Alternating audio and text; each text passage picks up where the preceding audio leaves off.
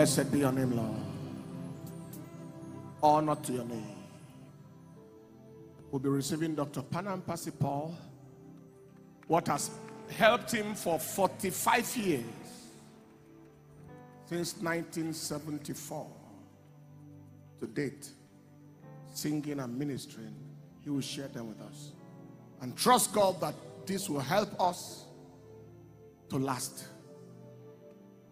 Give the Lord a big clap. Take your seat and we'll receive the ministry of Dr. Panam.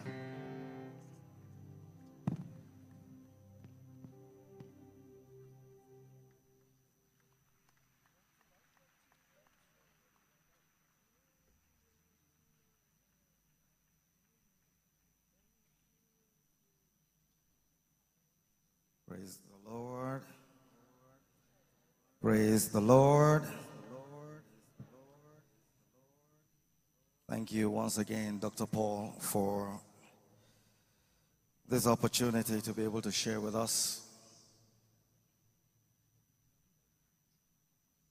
to tell my story, putting together 45 years into 10, 15 minutes is going to be a very, very difficult task, even for me. Because I didn't write the text of my life. I was discovering it as I was growing and going on. What I actually feel very strongly to share is to bring to us knowledge that will help us to be able to meet up with the challenges that we face today, and especially the national challenges that we face. And there is a tendency of not knowing exactly what to do. And today that we're faced with loads and loads of challenges, and especially the church that has come under fire, both from all angles, spiritually, physically, militarily, in any way you can think of. The church has been besieged by so many challenges.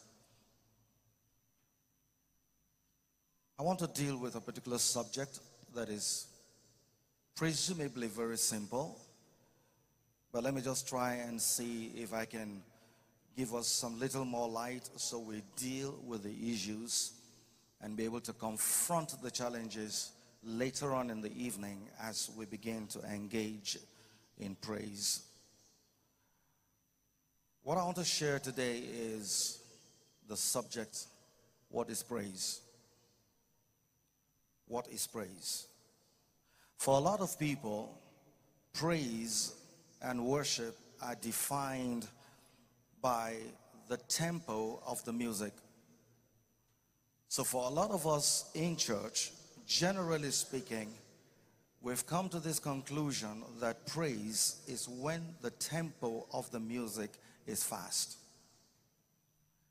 And worship is when the tempo of the music is slow.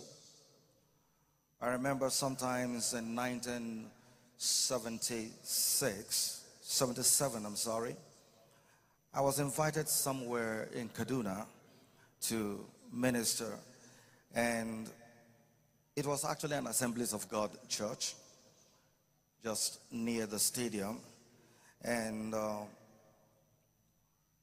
the person leading the songs was singing the song Paul and Silas, they sang, they prayed, the Holy Ghost came down. And you know, Assemblies of God is so good with hand clapping, at least then. You know, now it appears the musical instruments have taken over. But in those, early days of ministry, when you get into a church and you engage in praise, the hand claps are so loud and so beautiful. So this man started singing, Paul and Silas, they prayed, they sang, the Holy Ghost came down. Paul and Silas, they prayed, they sang, the Holy Ghost. Paul and Silas, they prayed, the Holy Ghost. All right, now let us just worship the Lord. Let's worship the Lord. Paul and Silas, they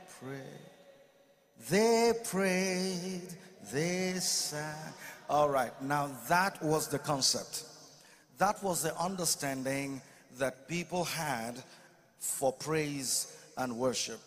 And it has continued even up till today, that we actually think that praise is when the music is fast and worship is when the music is slow. But I just want to help us to know exactly what was in the mind of our Creator, our Father, when He created this thing, this phenomenon called praise. Please, let's open our Bibles to Psalm chapter 8, and we'll simply read verses 1 and 2. Psalm chapter 8, the book of Psalm chapter 8.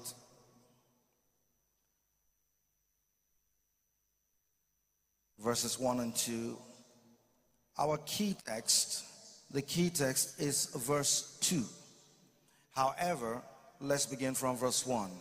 And there it says, O Lord, our Lord, how excellent is thy name in all the earth, who has set thy glory above the heavens. Verse 2. Out of the mouth of babes and sucklings hast thou ordained strength because of thine enemies, that thou mightest still the enemy and the avenger. Out of the mouth of babes and sucklings hast thou ordained strength because of thine enemies, that thou mightest still the enemy and the avenger. A few years ago, someone met me and said, Dr. Panam, I think you should consider yourself to be a little too old now for the music ministry, because music ministry, according to the book of Psalm 8 and verse 2, is for babes and sucklings. And the way we see you, you've been here for ages, so you're no longer a babe, and certainly you're not a suckling. So please, can you leave this thing and get into pastoring? Since you're a pastor, you're a teacher, allow, the young people to do, the praise and the worship or the music thing, and you can focus on something else. And I thought about it after reading this passage. I said, wow, what an amazing understanding, or should I say misunderstanding, that people actually have. So you mean that by reason of age, you can actually outgrow certain responsibilities. And so when you cross the age 30 and cross the age 40 and cross 50 and cross 60, then there are certain things they say you shouldn't do. I was watching Dr. Paul and as the ministration was going on. His dancing steps were just something else. If you were to be in a competition, I trust you will win. Now, you needed to see. Oh, you guys were not watching. He was totally gone, the motion was, I was just watching the steps, and I was like, really? Really? So wonderful. So I don't know, Pastor Paul, maybe out of the mouth of babes, you're not a babe anymore. So you shouldn't be doing what you're doing at all. You shouldn't be doing that. But you see, there is what I call human intelligence, natural intelligence, and there is spiritual intelligence. And God does not deal with us according to natural intelligence, but deals with us according to spiritual intelligence. Out of the mouths of babes and sucklings hast thou, Lord God, ordained strength because of thine enemies, that thou mightest still the enemy and the avenger. In another translation, it says that out of the mouths of babes and nursing infants, God has ordained praise. Out of the mouth of babes and nursing infants, God has ordained praise. So, in this case, it means the words praise and strength are synonyms. It means they are interchangeable. Praise, according to Webster's Encyclopedic Dictionary, is defined as to speak well to someone about another person. To speak well about someone to another person, or to commend, to lift up the attributes of someone to another person. So when you say, this man is handsome, it means you're speaking to somebody else about the man. And that is what praise is defined as. If that is praise, let us look at what God our Father had in mind when he made or created this phenomenon called praise. The same verse 2, it says, out of the mouths of babes and sucklings hast thou ordained strength. So why then did God put strength in our mouth? It means that in the spirit realm,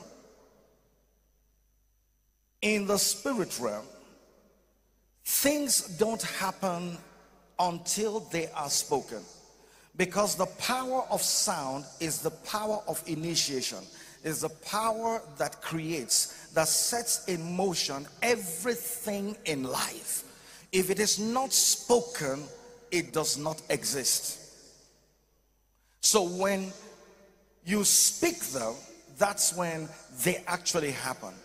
So if God says, out of the mouths of babes and sucklings, he has ordained strength, let us find out, why did he do that? The next line says, because of his enemies. So God ordained strength in the mouth of babes because God has enemies. He did not give us praise just for jamboree. He gave us praise because of warfare. So praise has been given to us because God intends to deal with an enemy.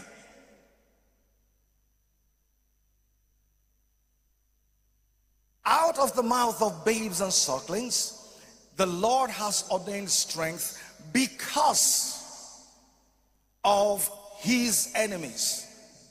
To do what? To steal the enemy and the avenger. The word to steal can also be interpreted as to paralyze or to render immovable, to remove the strength in the life or the body of that entity. So this means that what we simply consider as praise, God Almighty does not see it as a simple thing, but he sees it as a weapon of warfare. Hallelujah. Now let me use these ushers here to give us an example or explain to us what we mean. Please, can you come over, sir? By your size and your height, I think if you represent God, that will be okay. So this is God in this example. Okay, come on, sir. Can I have someone that is a little bit smaller than this guy? A little bit smaller than this guy? No, you are not smaller than this guy. I need someone smaller. Okay, yeah. All right. Okay. Yeah, come up, come up, come up. Okay. Yeah, you actually look smaller. All right.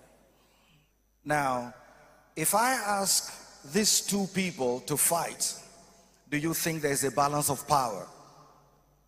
Is there a balance of power? Certainly not. Certainly not. Because this guy looks very flaky, you know. Now, if I ask these two guys, come over, God.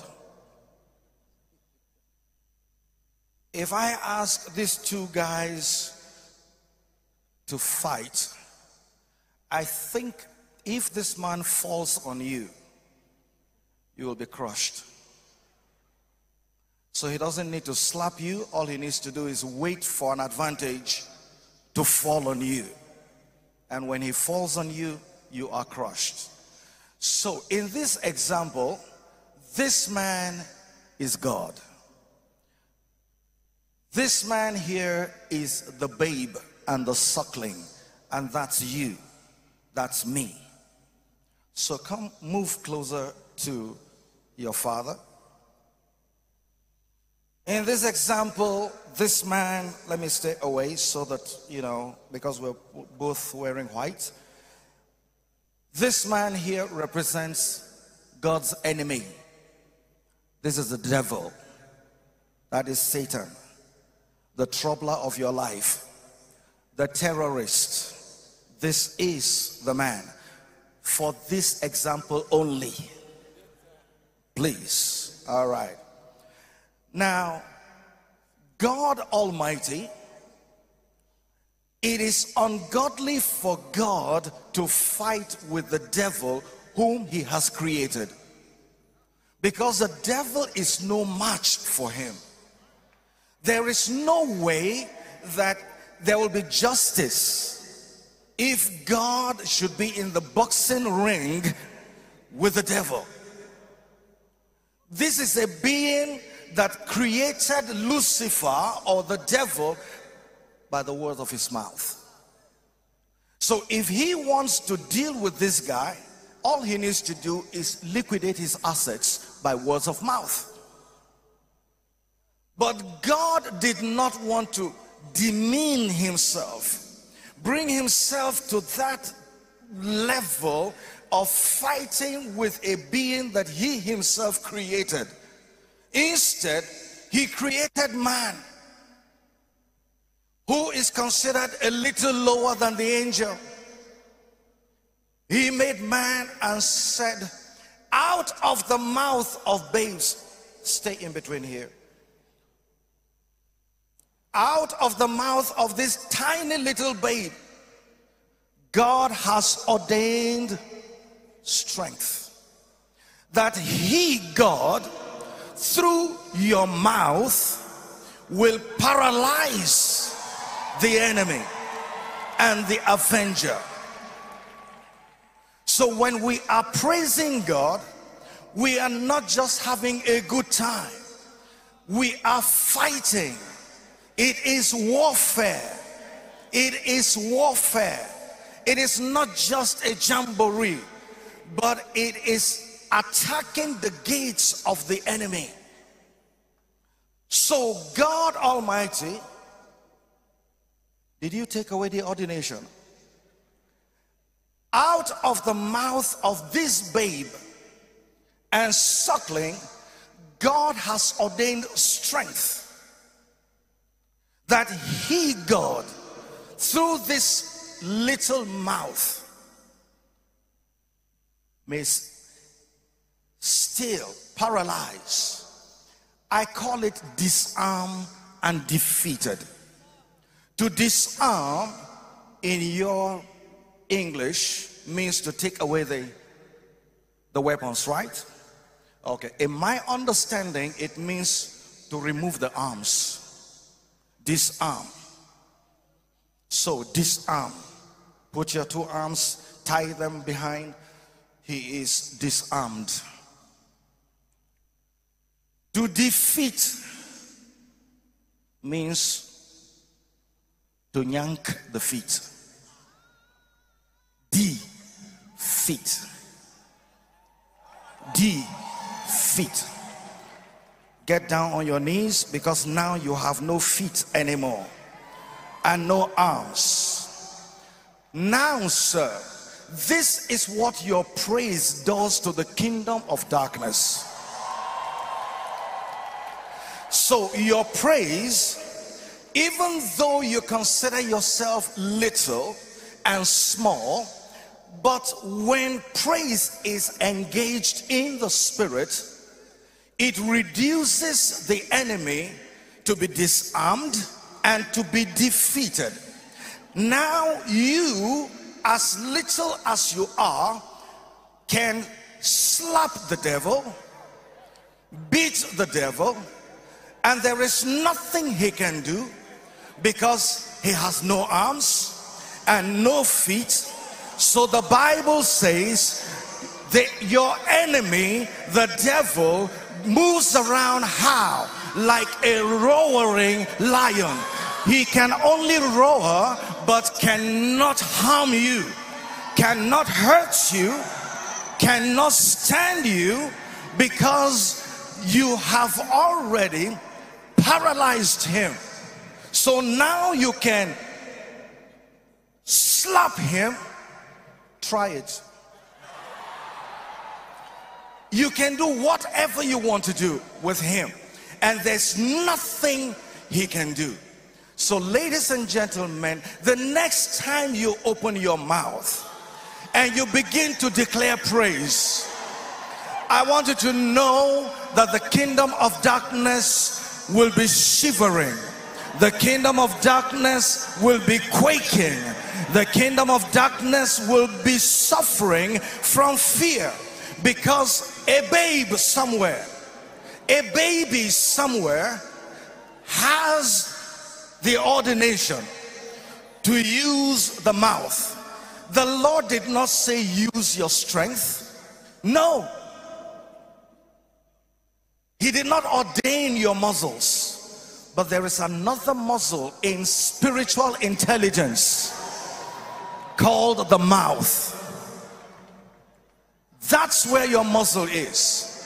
That's where your muzzle is. Hallelujah. Now that we understand the picture, now that we got it right, you may stand up. You are not the devil, sir. You are no longer disarmed. You are not defeated. You are fixed. So go and be the saint of the Most High God, a warrior. Thank you, sir.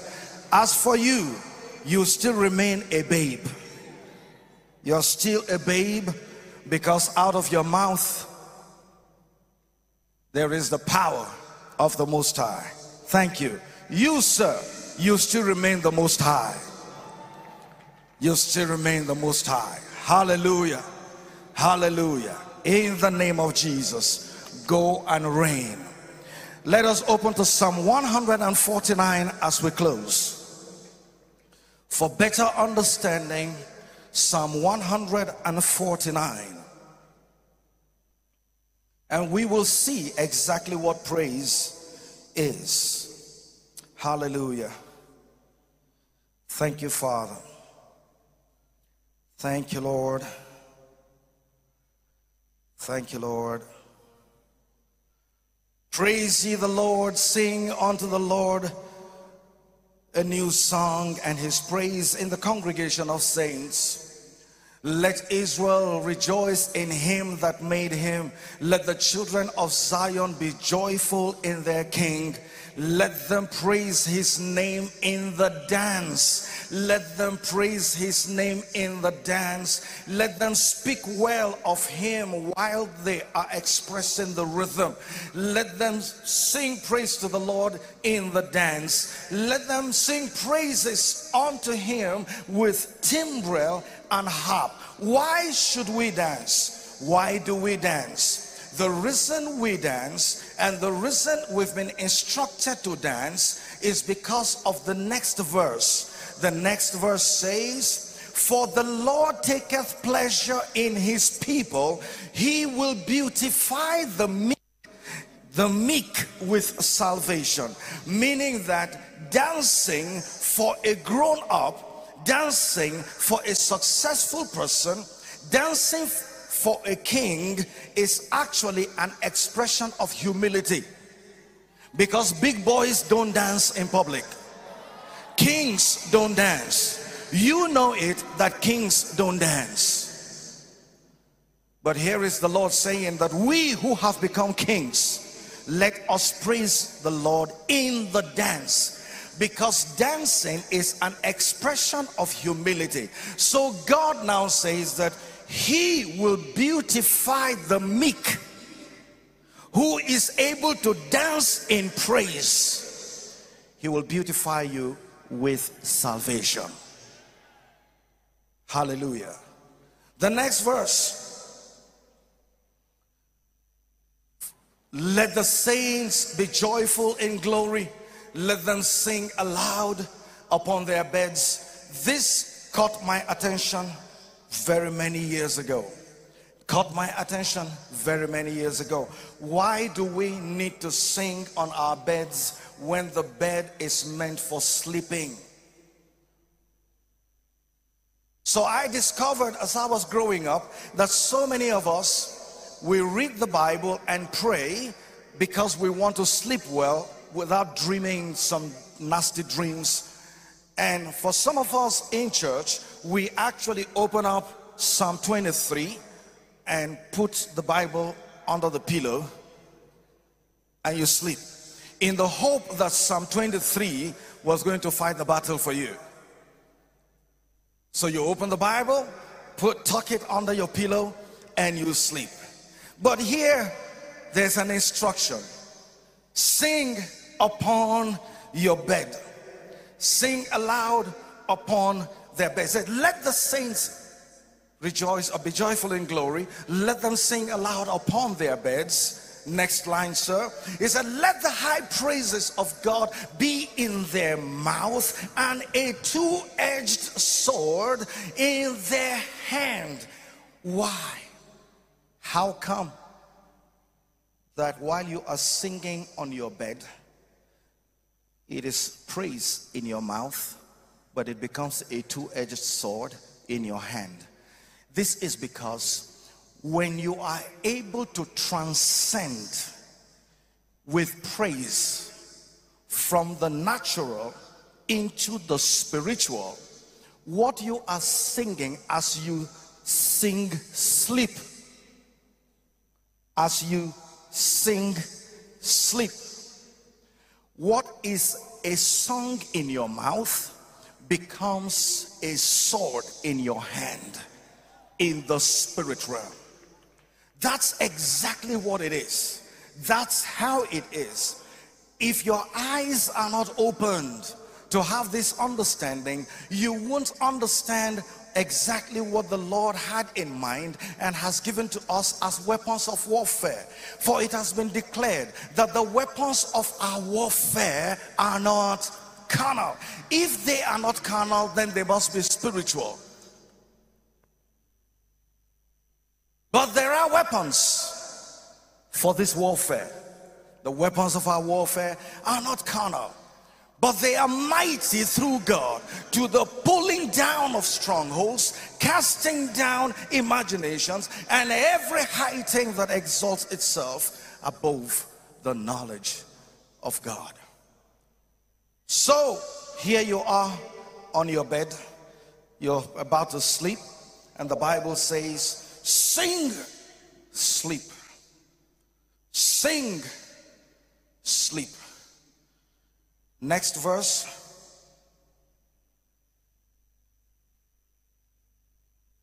When you have transcended with this praise in your mouth upon your bed, and you have transcended into the spirit realm, a sword is given to you in the spirit realm. For what purpose? To execute. To execute vengeance upon the heathen.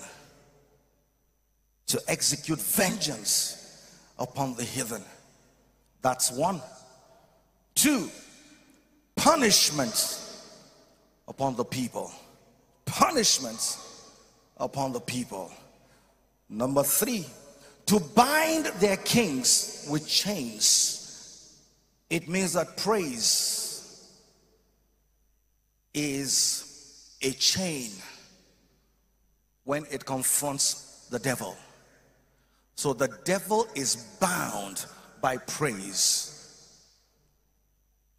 And their nobles with fetters of iron. So here you have chains, and that is handcuffs, and you have fetters, leg cuffs. So handcuff and leg cuff. Ladies and gentlemen, the Lord has prepared his kingdom. The Lord has prepared his kingdom. It is ungodly for a child of God to be afraid. But the reason we fear is because we have no knowledge. Move on, sir. To execute upon them the judgment written. So judgment has already been written, but it cannot be carried out unless praise is engaged.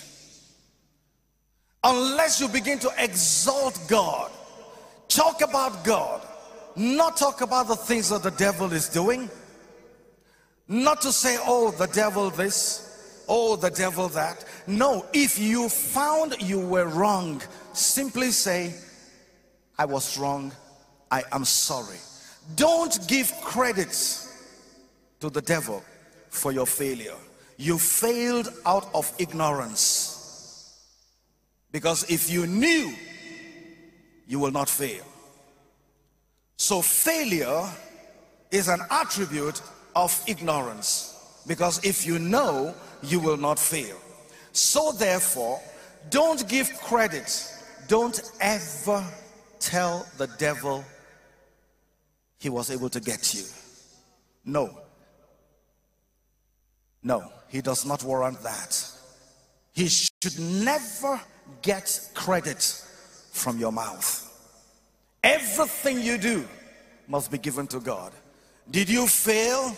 If you did, just say, God, I thank you. Now I know I have failed, but I will no longer remain in this place of failure. Never turn to the devil and say, oh, Satan, you did me evil. No, sir. He is not a contingent in this fellowship and should never be reckoned with at any point in time. The last verse. To execute upon them the judgment written. This honor have all the saints. This honor, what honor? The honor of being able to fight without going to the battlefield. It is an honor to rest on your bed and conquer the enemy. It is an honor to simply use your mouth and incapacitate the kingdom of darkness.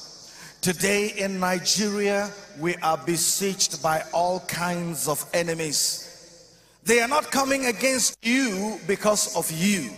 They are coming against you because of Christ. So the enemy is the enemy of Jesus. He is an antichrist. But ladies and gentlemen, out of the mouth of babes and sucklings, the Lord has ordained strength that you may disarm and defeat the enemy and the avenger.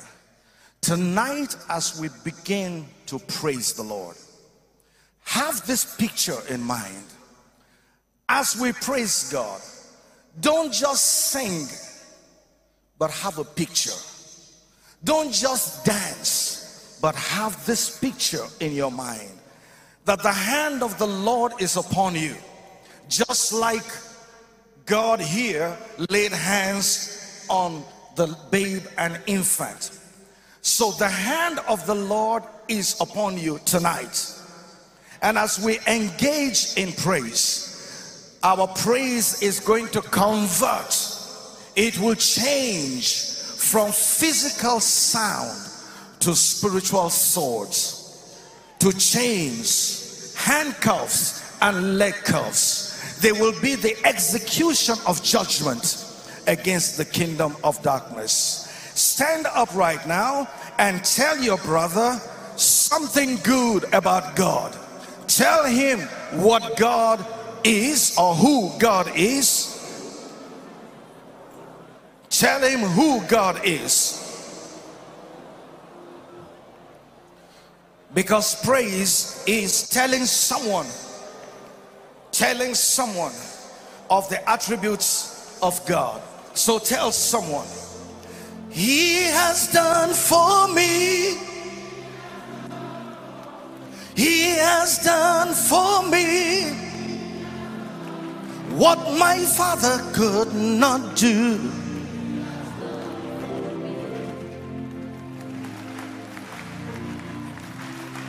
Hallelujah. God has prepared us for battle. We are now battle axes in the hand of the Lord. Tonight there's going to be war. Tonight there's going to be war. It is not just going to be war, but we are fighting from a vantage point. We're fighting from the standpoint of victory, because we have already overcome. For we overcame the devil how? By the blood of the Lamb and the words of our testimony.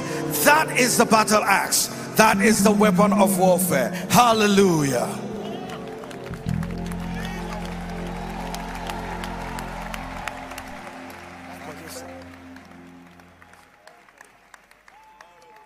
Clap your hands, O ye people, and shout unto the Lord with a voice of triumph. Hallelujah. Amen. What a word.